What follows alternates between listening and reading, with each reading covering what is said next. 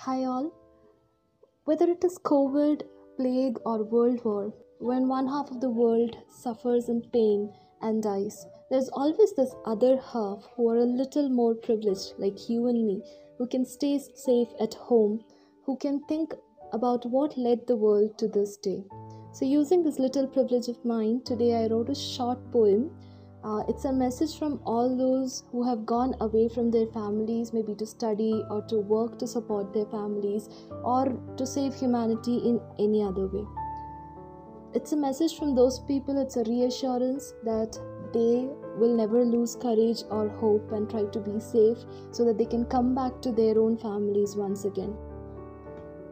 So the poem is called Away But Safe.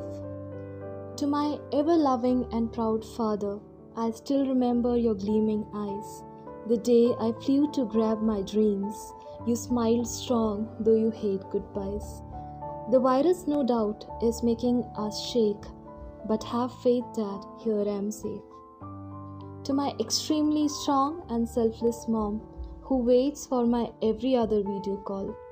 Let it be COVID, plague, or thunderstorm, my spirit won't lock down, your child won't fall. I know the media updates make you crave to meet me soon, but trust me, I am safe. To my doting, strong, better half, you've stood by my side all these years. Your silent arms that hold me tight have been chasing away all my fears. With people dying all around, I know it's hard to be brave, but one day I'll come back to you, dear, till then I'll be safe.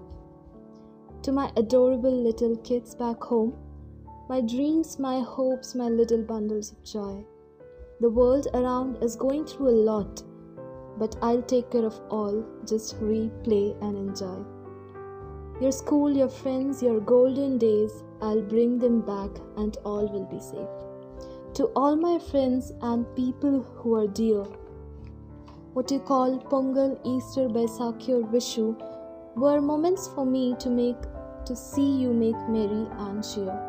This year they are replaced by funerals and graves, but this too shall pass. Just stay home and stay safe.